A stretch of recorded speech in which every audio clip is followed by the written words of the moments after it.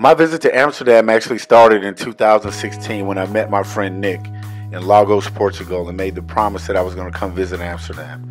I bought a ticket from Atlanta Hartsfield Airport to Schiphol Airport in the Netherlands on Delta, an overnight flight that was absolutely amazing. I was extremely excited, as you can see by this goofy smile that I had on my face. After a non-eventful, smooth flight from Atlanta to Amsterdam, I arrived at Schiphol Airport. And after grabbing my bags, I had to make my obligatory I Am Amsterdam selfie. I made it to my hotel in the city center near the Liedersplein, which I would suggest you would stay because it's easy access to everything, and was amused by the sign at the top of the steps. I was in Amsterdam.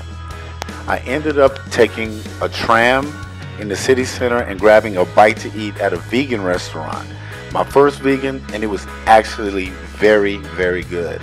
Shortly after that, I found a chill out walking tour, free walking tour, and met some amazing people as I saw the beautiful, beautiful sights of Amsterdam. And in December, I have to say, it was extremely cold. So I'm out here trying to look cute, bundled up, and standing out by the canals, but I had a wonderful, wonderful time, even taking some time on my own to look around and get beautifully lost.